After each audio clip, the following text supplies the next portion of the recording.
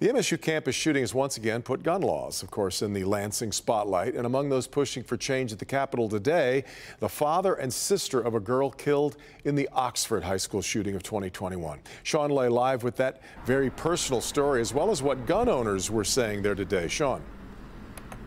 Absolutely. We're talking about the father and sister of Hannah St. Juliana, killed in the Oxford school shooting, back here at the Capitol today with emotional, strong words.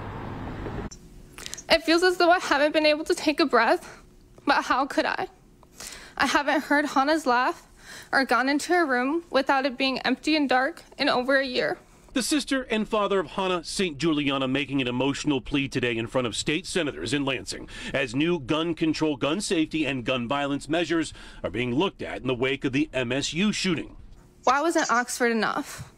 Why aren't the kids who are killed every day from gun violence enough?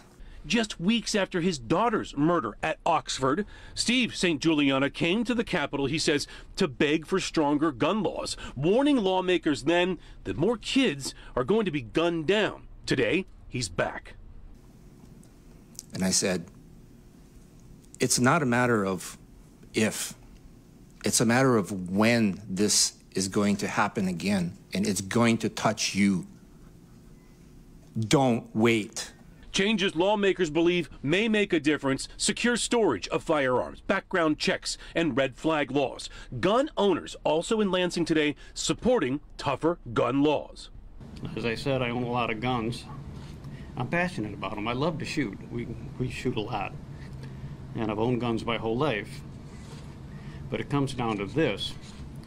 So unless we want to continue to bury our children and grandchildren, we have to value their lives more than we value the guns. Speaking there is Mike Jackson. He's from Monroe, owns 20 guns. His granddaughter was on the MSU campus. She's a student here, and texted him that there was an active shooter. So he was here in Lansing today as a gun owner, saying these responsible gun laws, beefing them up, makes sense to him. We were asking lawmakers, Devin, would any of these new laws being proposed or beefing up the laws, gun laws, would have helped in the MSU shooting? Lawmakers, some of them pointing to the red flag laws, perhaps because the shooter did have an element of a mental health history. Keep in mind, however, he was charged with a felony at one point. That was amended down to a misdemeanor, allowing him to legally buy 2 guns used in that shooting. More debate to come. Yeah. Lawmakers encourage something can get done. Back to you. All really good questions. All right, Sean.